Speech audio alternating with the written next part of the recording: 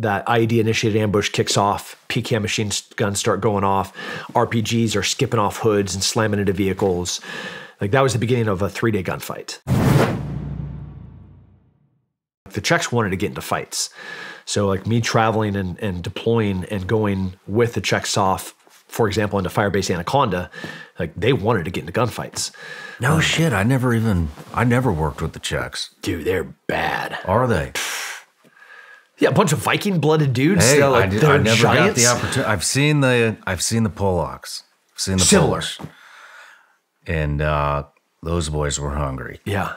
But I never saw the Czechs. Kind of same vibe between the two of them. You know, they're the GRU and Czech SOF both have that like something to prove Eastern Bloc anxiety of post USSR, where like they have a chip on their shoulder. They want to know how to fight. They want to bring lessons learned from combat back to their homes. You have to be in Eastern Europe when you have Russia knocking on your door often, and then making incursions into Crimea, into Ukraine, and for you to understand the permanent anxiety that these special operations guys have, because it's on them, right? Like you can say NATO all you want, but if Russia came to the Polish border, which they were trying to push through, you know, like when they got all the way to Kyiv and they're looking at moving all the way up into Poland, Poland was positioned to find a line in the sand and stand there and die on it. Like you'd have to step over the bodies of every single Polish special operations guy if you're a Russian soldier trying to invade Poland. And they have had that for 20 years. Yeah. So then they get to go to war, but they haven't been in war, like real war. And now they want to prove their tactics, their procedures. They want to make sure that their equipment is right. They're using the right ammo. All the things that you learn from war, they're trying to perfect there. The Czech and the Poles were maybe the most hungry. Yeah. Yeah. What's it like going out with those guys? They don't shoot at them. They also don't have the same scrutiny. You know, this is 2008. Now we're peak Afghanistan war. I went from like peak Iraq war to, you know, 2007, 8, 9 is peak Afghanistan war. And if you're on, if we're moving, we're on a GAF, a ground assault force, we're in vehicles moving towards a target, and that target starts shooting at the ground assault force, they're just going to level the target. You know, like this is the war that we're at now. It's not like, hey, let's continue to roll up and hit them in a dynamic entry. It's like, cool, let's stop, and we're just going to drop bombs and mortars on top of these guys, and then we're going to cruise down as maneuver elements and pick up the bodies. You know, this is we got blown up as Valley and Urzgan with the Czechs, and it was a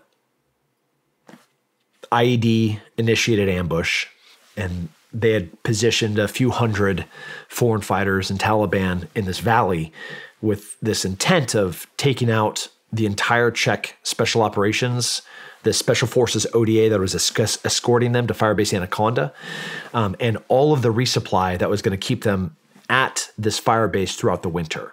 So there's this gigantic caravan of Jenga trucks, and then the Czech special operations forces and the American escorts to there. And I was the liaison to the Czech special forces. Okay. This is just an example of like the different types of missions that I went on as that USASOC sniper liaison.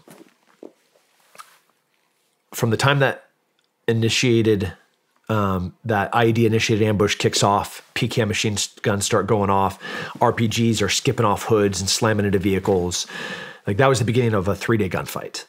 And if you're doing your battlefield damage assessment, you know, you're looking at a few hundred dead foreign fighters. Damn.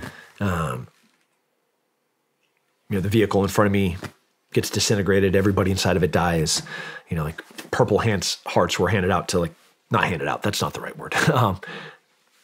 Everybody gets purple hearts from this mission. You know, shrapnel in the back and the necks. We're in villages as we're moving from there all the way to Firebase Anaconda. Every time that we move to the next village, we're having to fight door to door, building to building to get through this village. And you couldn't go around this village because around the outsides of these villages, they had put IEDs. Damn. And, so it's just like... And you're with the Czechs. Yeah. How are you communicating with them? How are you integrating with their tactics?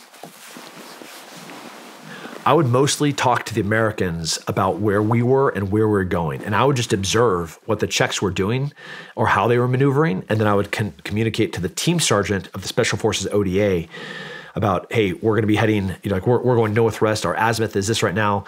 We're going to be moving to this position. And the company commander spoke broken English, but English enough where he would relay to his unit that would be maneuvering to a new position.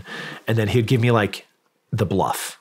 He'd give me the wave tops. You know, like this is the bottom line up front. We're moving to this hill and we're going to be providing suppressive fire as the ODA is going to be moving to the south. So I'd call the ODA, be like, hey, we're moving up to this hill. This is going to be the grid coordinates. And I'll give you intel from this position as we go. And that would be rapidly changing. And I would always be struggling and to figure it out, like what the heck is going on right now. Yeah. And so, I mean, I got to be honest, this sounds like a pretty good mission set to me. I mean, so you're basically a strap hanger for anybody that's doing shit. That's right. I got to... Was it hard to integrate in with these units and get them to say, yeah, we want them on the op? No, you pass the sniff test, you go into the pre-mission briefing and you ask a few of the right questions and, you know, how am I going to be an asset? Where would you like me? How would you like me to communicate? What kind of information do you want me to relay to the Americans? Like here are some capabilities that I have in calling for fire. This is the equipment that I'm bringing with me. Is this appropriate? Where I would be useful if I have the stuff? Is there other stuff that you would like me to have that I do have that I can bring if you'd like? You know, those type of things really build immediate rapport when you're having kind of an outsider come into your unit. They also recognized the value of having that American Special Operations liaison. You know, if you want air support and you are French Special Operations and you're trying to call for American call for fire, that's hard, right?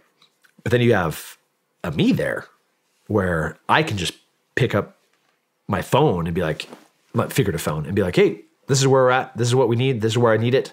Send it. And it's done. So like they recognize the value in that. So with the right questions and the right kind of immediate rapport building, and I would also bounce, each one of the different nationalities had their own bases. When you got to like Bagram or Kandahar, they were all segregated into, like, the Italians were here, you know, the French were here, the British were here. Do you remember? Like, I remember. So I would go and I would go have dinners with them. I would, you know, like if there's a soccer game happening, I would go and hang out with them. And I was able to go outside of the wire and acquire things that help build rapport with foreign units. So, you know, I'd bring them a bottle of wine, or I'd, you know, like things that are hard to come by in Afghanistan. I'd bring and show up with, you know, some salted meats and for a soccer game. And then, you know, I was E6 with, you know, a combat patch. Recently came from Afghanistan. I got a Ranger tab. Like, they know that I'm the Special Forces sniper. So it wasn't as hard to build that initial rapport. You know, like thinking back to my dad about like how to break down barriers.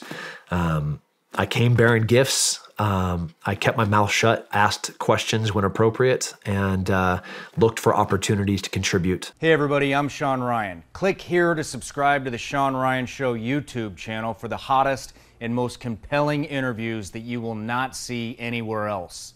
I've also made a playlist of all the previous SRS episodes so they're easy to find. You can find that right here.